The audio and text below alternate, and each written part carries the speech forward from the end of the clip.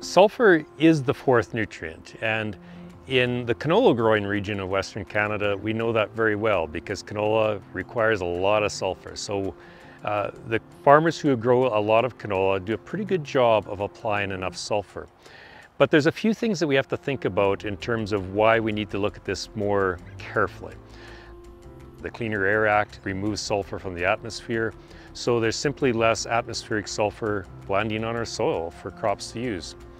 On the other side, even in the canola growing region, we used to grow canola every 4 years in a long rotation.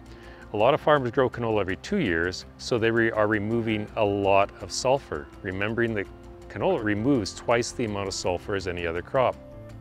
Even on top of that, other crops do remove a lot of sulfur. So we think about canola, but canola's in a rotation. So if we apply sulfur to your canola crop, we have to remember that that sulfur might be feeding the next wheat crop or oat crop. Or in areas that grow corn or soybeans in rotation, corn and soybeans remove a lot of sulfur.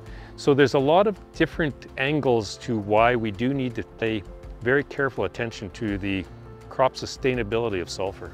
There's a number of fertilizer options when it comes to correcting sulfur deficiency.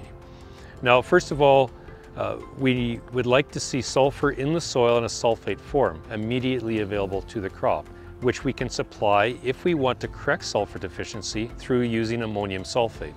It's readily available.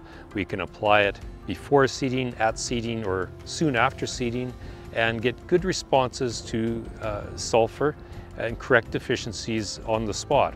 In some cases, you may want to rely on elemental sulfur products for various reasons. Products like MAP+MST. You have to, again, sit down and decide what is right for your farm, and if it's ammonium sulfate or Smart Nutrition MAP+MST, develop a long-term plan to how you're going to supply sulfur to each of your crops.